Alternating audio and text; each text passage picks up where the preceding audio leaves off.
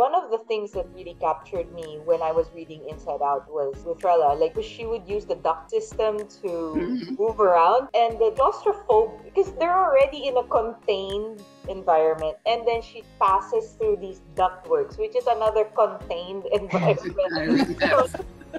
And like I'm not a claustrophobic person, but reading that, I was like, oh. When I was little, my dad was a heating and air conditioning man, and he would go in and fix air conditioning heating units for homes and commercials, businesses.